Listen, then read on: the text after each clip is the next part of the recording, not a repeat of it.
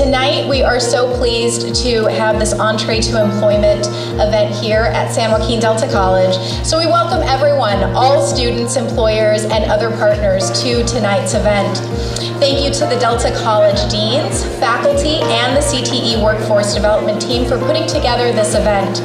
This event, of course, is focused. We're all here with the focus of connecting students to employers, right? So let's everybody give a big hand to that, because that is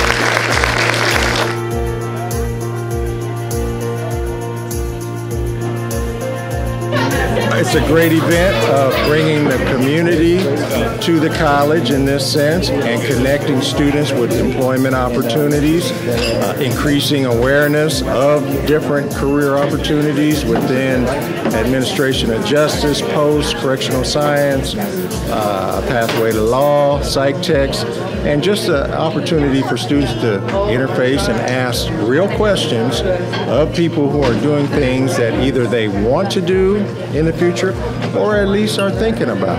And I sat down next to a correctional officer. She actually works for the academy. So I thought that was very interesting. I got some tips of, you know, what to expect when, God willing, when I do become a correctional officer one day.